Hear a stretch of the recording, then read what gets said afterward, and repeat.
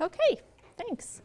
So I changed the title of my talk just slightly. Since Elina was just before me, I thought I could connect this MTP2 property that Elina was talking to graphical models, and then tell you a bit about how that is like completely different and actually incompatible with causality, which is the topic that I wanted to talk about. Okay, and it's really incompatible in a very nice theoretical way. So graphical models, why do we love them, or why do I love them? So they capture statistical dependencies between variables of interest, of course, in a network, which often enhances interpretability and often also allows you to compute things faster than you could otherwise without these constraints. And depending on the application you're looking at, you might want to use very different graphical models. So in particular, if you look at, for example, weather forecasting, you cannot intervene on the weather, right? So you might not care about causal relationships. You really only care about correlations among the weather, which you might want to use in order to actually do better predictions of the weather in different places. On the other hand, if you have medical applications, where you want to find new targets for different kinds of biomedical interventions, well, you really do care about the causal relationships, right? I do want to know if I intervene on a particular gene, what actually happens downstream. And so in these kinds of applications where you can intervene and where you want to say something about interventions, you really want to be using directed graphs, which represent causal relationships. And so for both of them, frameworks have been developed. And so I think this is a beautiful theory that came together from 3 different areas. So first, in the undirected setting, of course, this came out of statistical physics. If you think of Ising models and Gibbs distribution, etc., where you use undirected graphs to represent the distribution, in a large system of interacting particles. And also in statistics, this came also in the undirected setting, again in the discrete setting, where people were looking at contingency tables, so these very high-dimensional contingency tables, and looked at interactions between the different variables in the contingency tables and represented these by graphs. And finally, and this is the directed setting, and the causal setting was also developed about at the same time by Sewell Wright. He was studying inheritance, and then, of course, if you study inheritance, you represent that by directed graphs, and these are causal graphs, right? And so all of these came together and built like this very nice theory of graphical models that nicely combines this graph theory with probability theory into a very nice framework. And so I want to talk about causality, so this framework that was introduced by Sewell Wright. But let's first think about what does MTP2 do on these graphical models. And we'll actually see that MTP2 is only compatible with this undirected setting and actually not compatible with anything causal. Okay, so why is that? So why were we even interested in this MTP2 constraint? So as Elina said, so we were really interested in different kinds of applications, and this also gives some intuition for why it is not compatible with a causal setting. So we were interested in actually modeling positive dependence. And let me give you a couple of examples, and that already should hint at why it is actually really not causal. So we care a lot about different applications in genomics. So if you look at gene expression data, so it's nowadays very clear that, if you look at the packing, like which genes are close to which other genes actually matters a lot for expression. Okay, so here's a little example. So inside the cell nucleus, if you have like these 3 genes that come close in space, right, then all these genes can be turned on by the same transcription factor. So transcription factor can come in, and because these 3 genes are next to each other, well, they can all be turned on at the same time or turned off at the same time. So if you look at their expression, they actually go up and down together. Okay, so this is very similar to if you look at, for example, stock data, which often goes up and down together. Of course, some might go up more and others might go down more. But this really is all probably induced by some latent factors, right? So here in this case, some latent market variable, whereas in this case, actually these transcription factors that come in and then can turn on or off all of these genes together. And similarly, you have many different applications where you see these kinds of things. Okay, so this is really what we wanted to try to model with some forms of positive dependence. And as Elina said, MTP2 is one of the strongest forms of it's actually the strongest form of positive dependence that is known to date. Okay, it implies all of these other forms. And so what I want to say is like, well, what is the consequence of MTP2 for graphical models? And why is it really exactly the opposite or not compatible with causality? So I mean, I know some came in, I just put down again the definition that Elina already had, the strange definition, so this implies positive association, it's log supermodularity on the density. And so this is, I think, this main theorem, which tells you that if you have a density that is positive everywhere, and it is MTP2, then it is always faithful to an undirected graph. Okay, so it cannot faithfully represent a distribution that is given by a directed graph that is not equivalent to an undirected graph. Okay, so if you have you know, something like this graph here, which is really a causal graph, right? This graph is not equivalent to any undirected graph. This distribution encoded by, you know, on this on this three variable distribution cannot be represented by an MTP2 distribution. Okay, so it is really incompatible with anything causal. If you take another graph, like, you know, this one here, this graphical model is equivalent to this undirected graphical model. So this one here can be represented by an MTP2 distribution, and it is in fact realizable. Okay, so any undirected graph is realizable by an MTP2 distribution. So the two are really incompatible.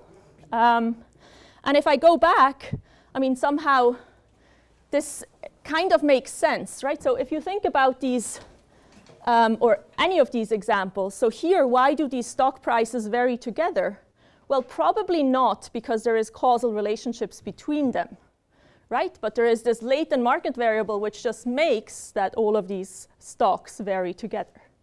Right? It's not a causal relationships among the observed variables. There is some causal model behind it, which goes from the latent variable to the observed ones, but not a causal model among the observed variables. Okay, and the same here in this gene expression data, right?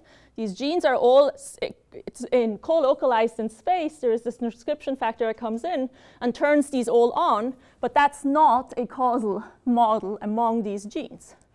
Right? There is this latent variable, this transcription factor comes in, turns these all on, but that doesn't mean that there is any causal relationships among these three genes. Okay? So something that we're really trying to do is, like, since these two are really incompatible, right? But you do have a causal relationship among, you know, a transcription factor was produced, say here, right? It goes then to this other location and turns on these genes. So here you have causal relationships among these little clusters, but in these little clusters you just have this positive dependence. You have MTP2, which is incompatible with these causal relationships that you have outside. Okay, so that's would really be where we would like to go, is actually to have a combined model which can be causal and MTP2 at the same time, but of course within it, it cannot be causal. Okay. So that gives some intuition. So, so MTP2 really rules out anything causal. Okay. So, however, it buys you a whole lot, and in particular, in applications like this, you do want to be able to model it using MTP2, right? Because you know you have positive dependence, so you do want to be able to encode this. And so since Elina did the non-parametric setting, let me actually show you all of the kind of nice things that we know already that you can get in the parametric setting. Okay, so there were all kinds of questions also related to this. So let me just talk about exponential families. So what does MTP2 mean for an exponential family, and does it buy us anything in terms of modeling under MTP2? So this is just to set up the notation. So importantly, I'll just call the cone of sufficient statistics will be the C here. T stands for the the convex space of canonical parameters will be C, and T stands for the sufficient statistics. And what is nice is for any exponential family, MTP2 is always a convex constraint. Okay. So how is it always a convex constraint? We can actually literally write down what the constraint is.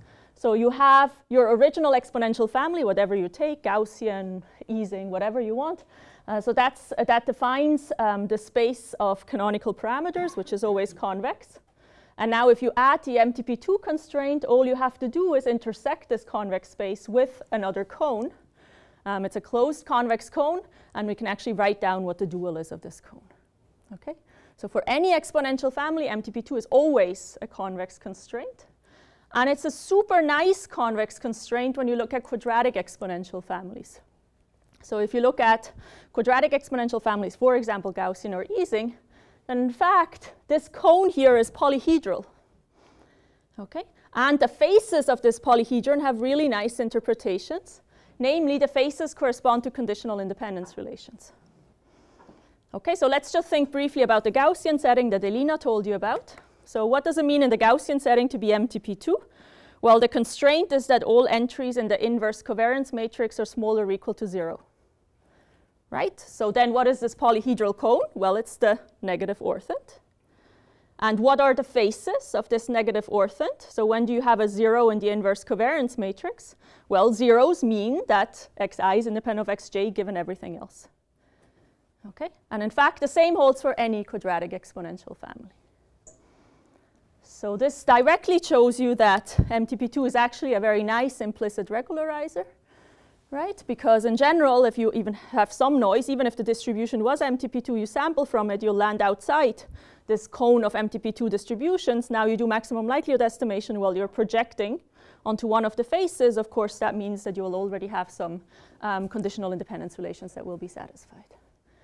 Okay, so you'll get sparsity for free just by this MTP2 constraint.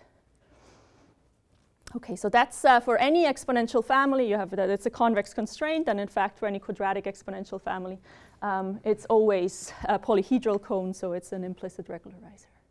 When you say you get sparsity for free, you're saying if my model is misspecified and then I project onto this model, I'm going to kill a bunch of the parameters that I had. If it's misspecified, but also usually you have some noise, right? Sure. Even if you were MTP2, like in Elina's example, for example.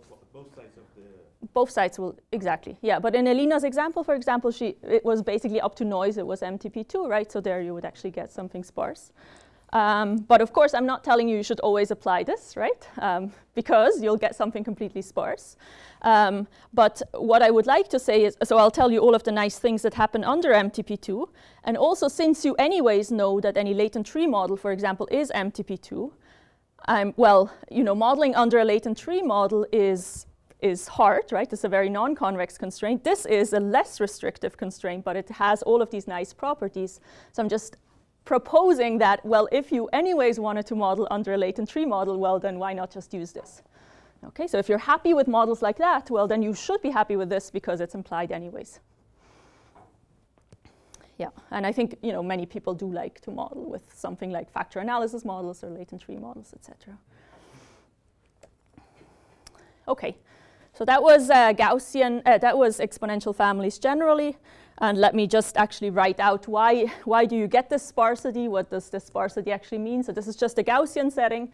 So this is just a log likelihood. I'm looking at the MLE. So here you maximize the likelihood. As I said, in the Gaussian setting, the MTP2 constraint means that all of the entries in the inverse covariance matrix, which here I denote by this theta, are smaller or equal to 0. If I write down the dual, and you look at what is this complementary slackness condition, means that either this has to be equality or here you have to have equality, right? So in particular, if you have MTP2, it's a form of positive dependence. So all of the entries of the covariance matrix have to be larger or equal to 0. So in particular, if you have a negative entry in the sample covariance matrix, these two cannot be equal, which means that you definitely already have to have a 0 over here. And this, of course, will imply a lot of other zeros. So you usually get pretty sparse entries.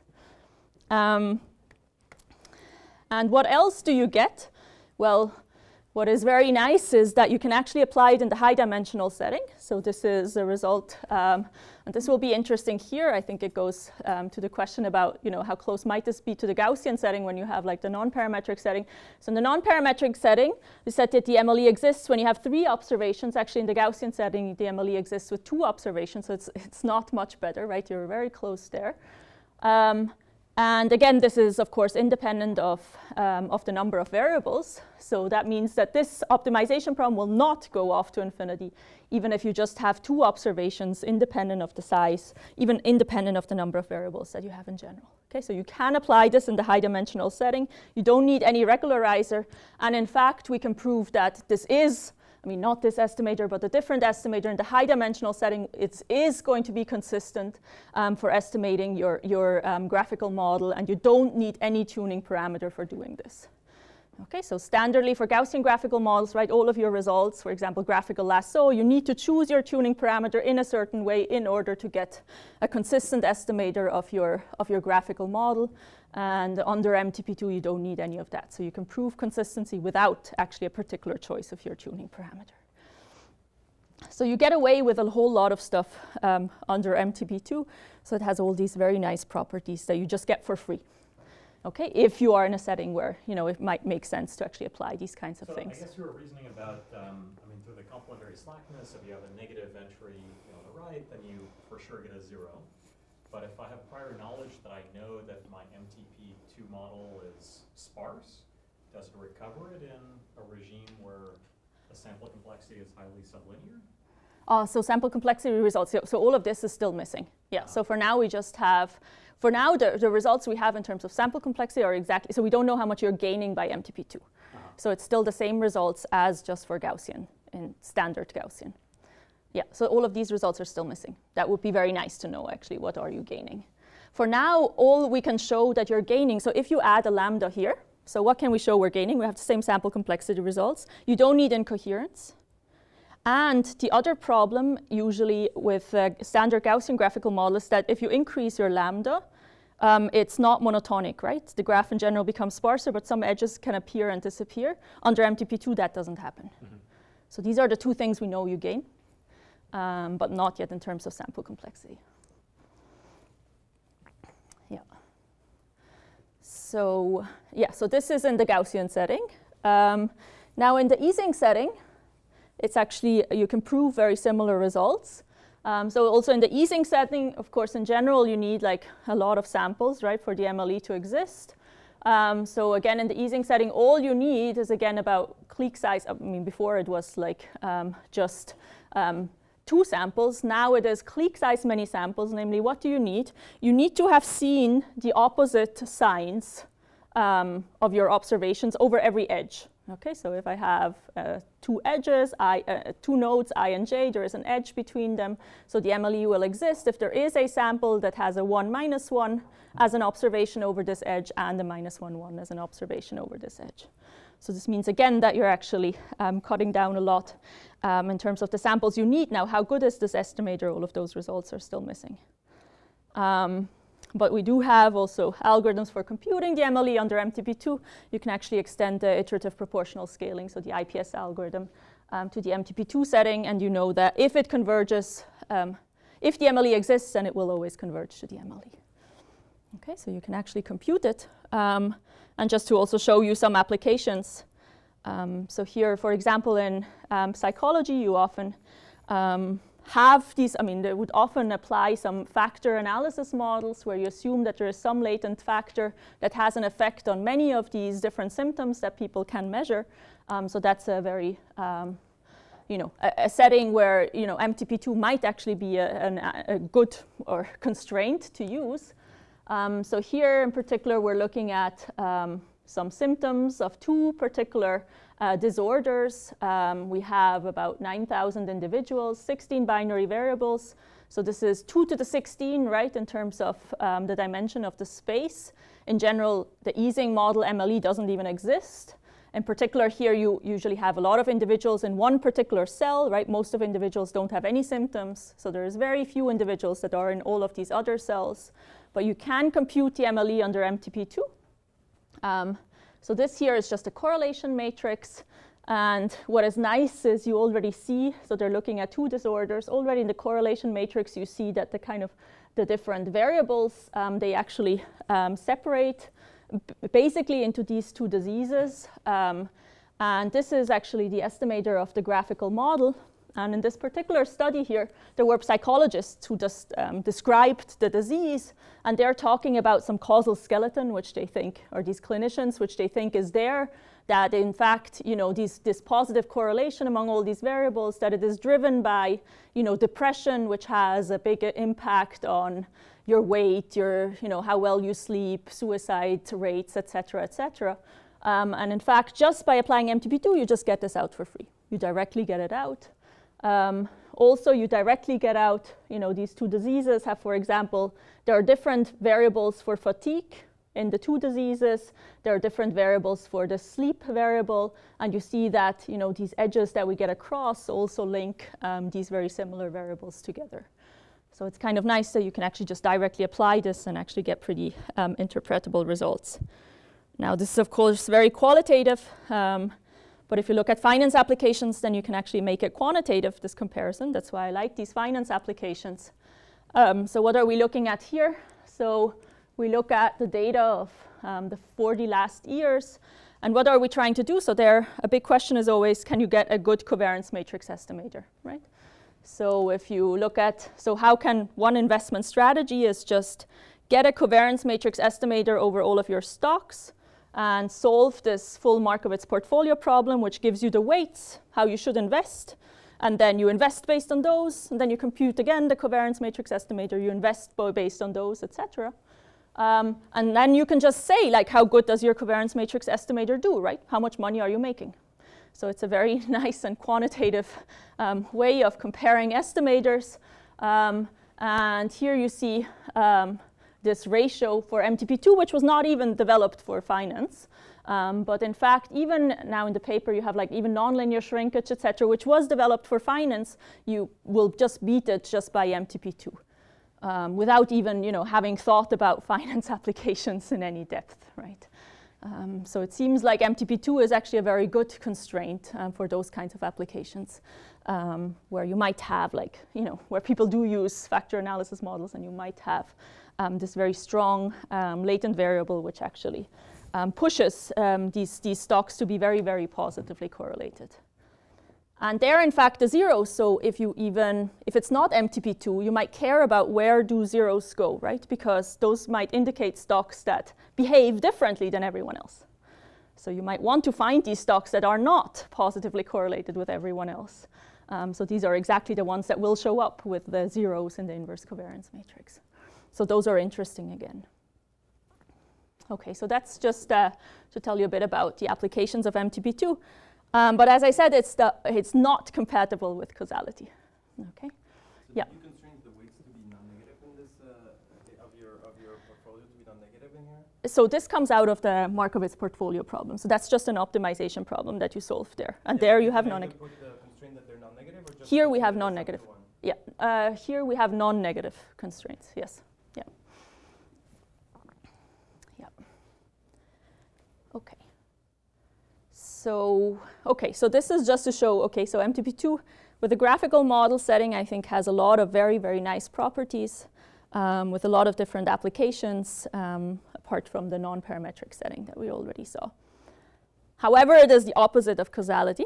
So if we still want to do something causal, right, because in many different applications we actually do have data which is interventions, and now we saw we cannot model that with MTP2. There is just no way. It's exactly the opposite. So what do you do when you actually do have interventional data?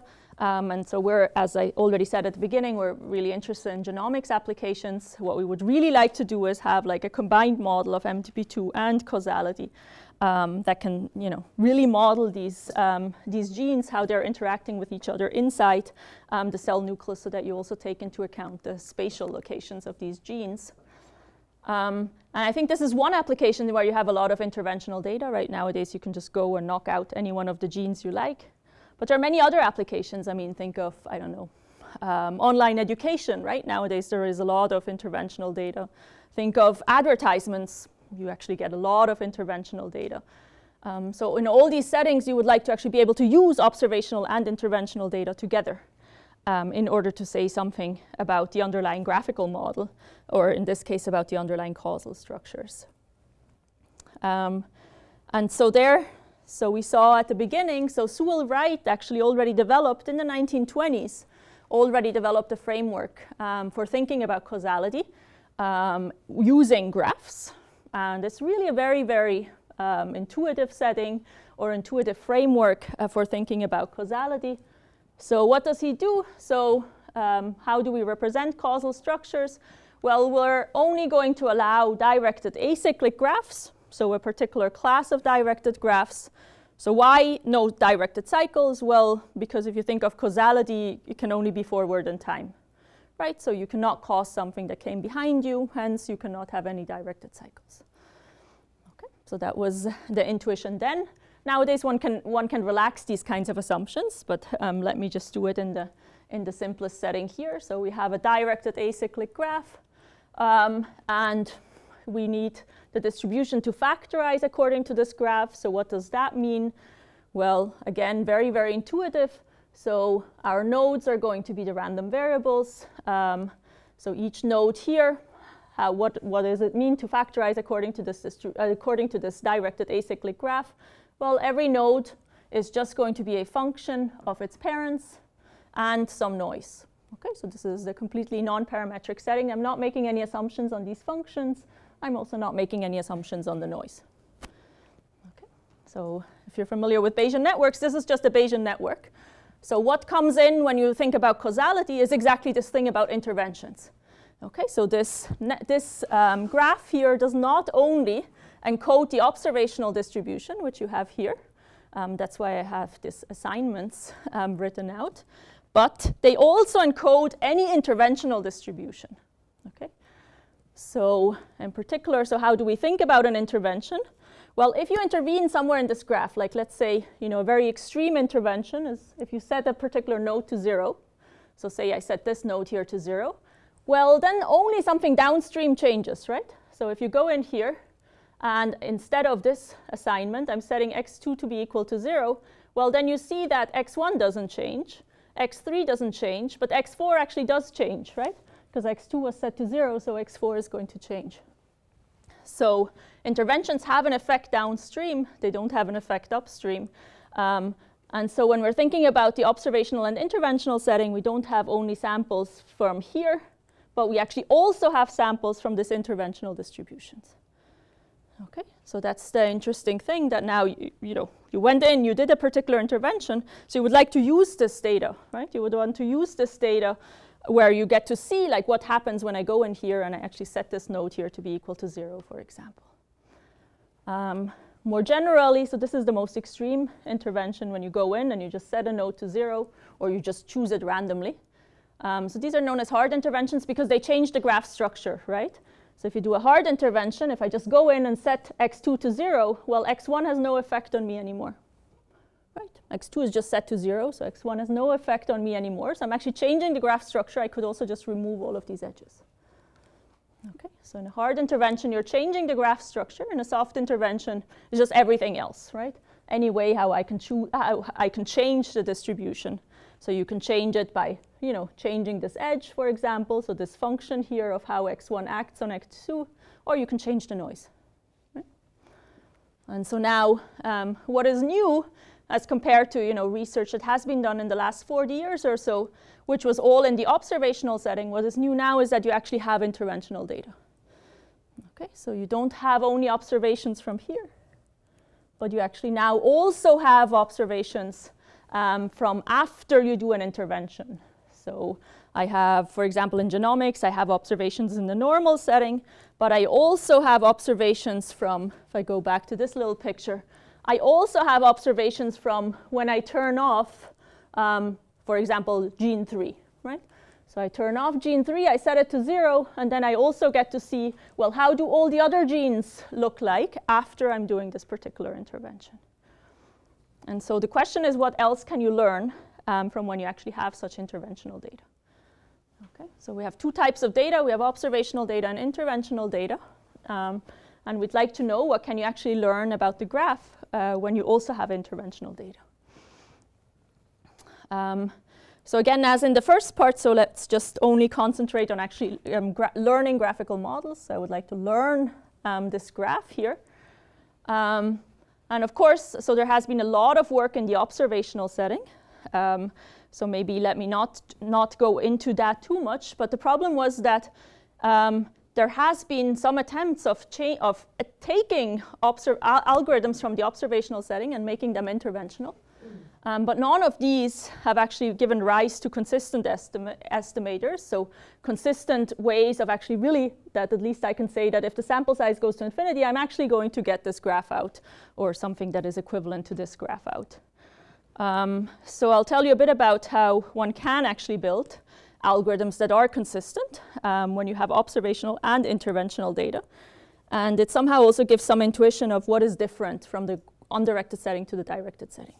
Okay, because it's something very, very simple. So if you know how to do, how to learn a graphical model in the undirected setting, well, what makes the problem of causality harder? Well, the problem of causality is only harder because I have directions, right? But there are only certain directions that are allowed, right? It's a directed acyclic graph. So that's an ordering, right? That has to be consistent with an ordering of the variables. So in particular, right, if I tell you that this is the undirected graph, and you know my variables have some numbers, and I also tell you that the ordering is, I don't know, let's do 2 is smaller than 1 is smaller than 3, well, then that is enough so that you can tell me what is actually the directed acyclic graph that corresponds to this, right? So here I would just order them. 2 is smaller than 1, so I'll make all of the edges go out of 2. And then 2 is also smaller than 3, so I'll make this edge go out of it. So really, what is different when you're thinking about undirected graphical models or the causal setting is that I not only have to learn the undirected graph, but I also have to learn the corresponding permutation. Right? So have a total ordering versus a partial ordering? Yeah, it's a partial ordering, yes. But if I give you a total ordering, Okay. then I'm good, right? Yes, but I would only need a partial ordering. Yes. Okay, and we can talk, actually, that will come up afterwards as well. Okay, so but just as intuition, right, this is what is different, right? I also have to learn a permutation in addition to the undirected graph, that's all. So let's just use that for learning graphical models. Okay, it's very simple intuition, and let's just use that, and that will in fact give us the first provably consistent algorithm for actually learning a causal graph from a mix of observations and interventions. So let's see how to do that. I mean, the idea is so simple. So what I just said, so a DAG is defined by an ordering, so a permutation and a skeleton, right? If I give you the undirected graph and a permutation, you can spit out the DAG. Okay. So now, this was already defined by Pearl. He showed that, well, if you give me the correct ordering, then actually learning the corresponding undirected graph is easy. So what do you have to do? And if you remember the Markov properties, that's actually pretty easy. All you have to do is, so I give you the ordering, so say 1 is smaller than 2, etc., smaller than p. So all you have to do is test whether, so to know if there is an edge between I and j. So is there an edge between I and j? Well, that's the case if and only if, so you just test, is xi independent of xj, given everything before in the ordering, right? So in this case, given, you know, my ordering was this. So given everything before in S, such that, you know, S is in S if and only if S is smaller or equal to this ordering, the max of I comma j dependent. Okay. So if the Markov property, right? So if I give you the correct ordering, how do you get the skeleton corresponding to it? Well, I just take 2 nodes and I just see, are they dependent given everything before in the ordering that I was given? And if they're dependent, then there is an edge. Okay. So for every 2 variables, I just have to test one particular conditional independence relation, and that's known as the minimal I map. Okay, so for every ordering, I can give you an undirected graph. This has been well studied. There is an operation for doing that. And in fact, if you just go over all possible orderings, and this is something that is actually easier to show, if you go over all possible orderings and you just take the sparsest graph, that's the correct one. Okay, so if I would, for every particular ordering, I just construct its corresponding minimal I map, which is given like this. I get a skeleton. I just choose the ordering that is the sparsest one that is actually the correct graph. Okay, in particular if, and this doesn't have any assumptions on terms of sparsity. In particular, if the true graph is the full graph, then if you do this, then for every ordering you get the full graph. And actually all full graphs are equivalent to each other in the causal setting, right? So there's no assumptions on sparsity. So if you just go over all orderings, and in fact the sparsest one is the true one. Now, of course, you don't want to go over all orderings. So the question is, can you do that in a greedy way? And so what we prove here is that you can actually do this in a greedy way. So how does that work? So here is the space of all permutations. It's a permutahedron, right? So the convex hull of all permutations is a polytope. It's here we have all permutations of length 4. It's a 3-dimensional polytope, right? Because if you add up all these numbers, they always add up to the same. So it's a 1-dimensional lower space. The permutations of length p will live in will build a p minus 1-dimensional polytope. And it's a very nice polytope where we actually know what are these edges. So if you are here in some permutation, you want to know who are your neighbors. Well, the neighbors are just given by neighboring transpositions. So here, for example, I transpose 3, 1, I get to this guy. I transpose 1, 2, I get to this guy. Or I transpose the last 2 guys, I get to this guy. Okay, you see that this is very regular, right? Every vertex has exactly 3 outgoing edges. So in a permutahedron of permutations of length p, you'll have p minus 1 edges going out. Okay, so now so for every permutation, we have a corresponding undirected graph. We want to find the sparsest one. Well, we don't want to enumerate all permutations, so wouldn't it be nice if we can just start in any permutation and just do greedy search? So what is greedy search? Well, we have a polytope, so greedy search probably just means going along the edges. Okay, and so what this theorem says is that you can start anywhere, and in fact, there are no local optima that are not global optima. Okay, so I can start anywhere. I look at my neighbors, and if they're at least as sparse, I will just go there. And then I look at my neighbors again. If they're at least as sparse as I just go there. And as soon as there are no more neighbors that are that you can go to, then you know that you actually reach the global optimum. Okay. Yeah. So presumably the topology of the underlying DAG gives you, bigger or smaller equivalence classes for the Perfect. permutation. So what kind of conditions do you put there? Like, are they actually this kind of condition that will make the equivalence classes big so that you just hit the right one? Okay, so the equivalence classes are all connected in this polytope. That one can prove. Okay, so an equivalence class of a causal graph will all be connected. So there are many different ways of getting there, right? And so I just have to have one way of getting there. Now this problem is NP hard, and I'm of course not getting around the NP hardness. So how do you easily see NP hardness is if you take the full graph. The complete graph, all permutations are equivalent. So I would have to go through all permutations in order to realize that there is nothing sparser. Right? So there, the equivalence class is the full polytope. So I'm actually walking around within the equivalence class, and I'll never be able, I'm only able to know that I'm done when I have reached all of them. Okay? Yeah. But you can make the space smaller, and now comes the partial order. So if we're,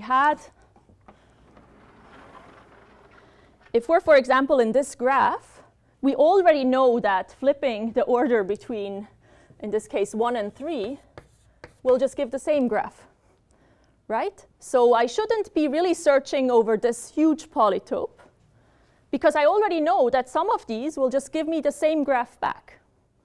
So let me do the following, and let me just glue together nodes that correspond to the same graph, okay, like here, so that I actually have these partial orders. So I'm just gluing together nodes that correspond to the same graph. Now, in general, when you do that, so you take a polytope and you just start gluing together edges, you don't get a polytope back, okay? But here, if you do that, you actually still, and this we can prove, you still get a polytope back, okay? So this is really the space we're searching over. So in this particular graph, here there are these edges that you'll glue together, and there are here edges that you'll glue together. So this here is still a polytope where each one of these vertices actually corresponds to a unique DAG.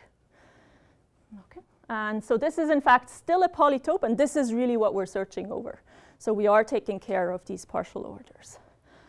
But why do you need it to be a polytope? We don't, yes. So this is just a very nice result for the causal inference. We don't need it to be a polytope.